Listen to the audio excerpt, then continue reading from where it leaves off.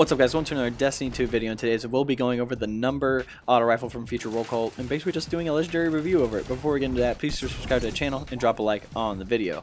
Let's actually look over the perks on this weapon. So we do know it's an Omalon weapon, as you can tell from in the top left corner here, but let's look at the perks. So we have precision frame. This weapon's recoil pattern is more predictably vertical. Then you have the candle sight versus the flashlight. The flashlight gives us some more range and reduces handling speed, and I just feel like the candle sight it's okay when it comes to scout rifles, but with autos it just seems really I don't know, not very stable, and the recoil pattern is not as good as the flashlight.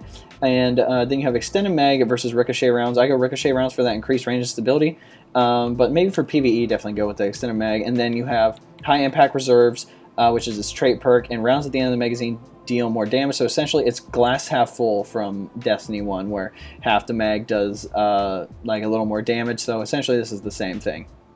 So for PvE, I rated this thing a 7 out of 10, and the only reason being is because extended mag allows for more ammo in the mag to use against ads. I didn't really use extended mag that much. I just wanted the ricochet rounds just to feel like how it felt for Crucible, but in any event, with those high impact reserves, you can do more DPS to ads versus Uriels gifts trait, which is tap the trigger.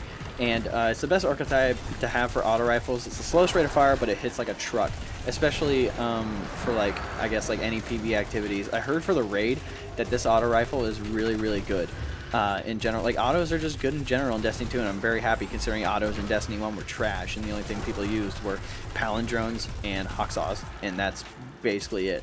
Also with ricochet rounds, you can make this weapon more consistent just because of stability increase. You also get a little boost of range to that as well. For PvP / Crucible, I rated this thing a 9/10 out of 10.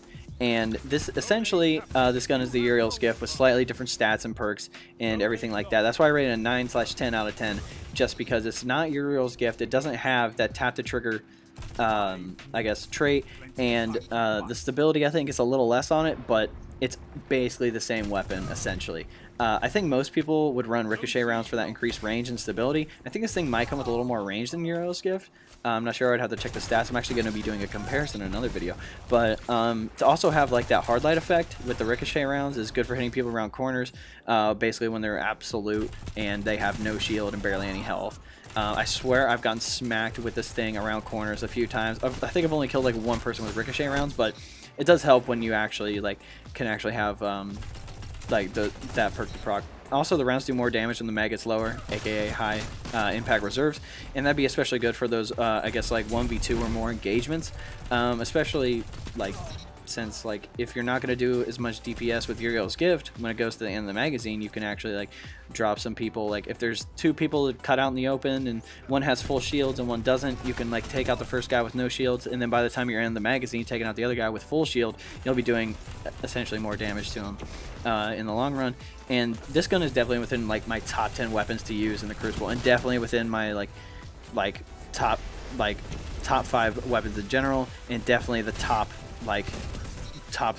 2 autos to use in the Crucible. Like, this gun and Uriel's gift are essentially the same thing, and the stats are a little different, but if you don't have Uriel's gift and you have the number, definitely be happy with the number, just because it's the same. You're not really missing out on Uriel's, to be honest. Like, if you have this, you are still good to go for the Crucible, and I guess the meta that is the Crucible.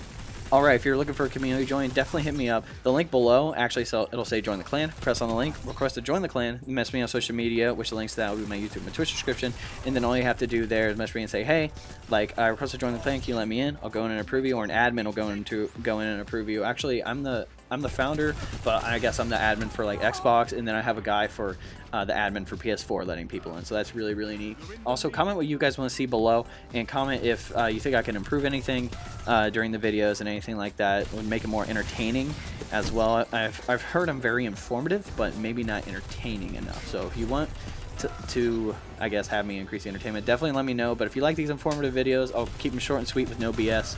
And that's how it'll be. Also, I'm doing a Kate 6-figure giveaway, so if you go in the link below, it should be in all caps. All you have to do is tap on the link and essentially follow me on social media, and you'll be in the running for a Kate 6-figure from GameStop. But anyway, guys, hope you enjoyed the video. We'll catch you next time.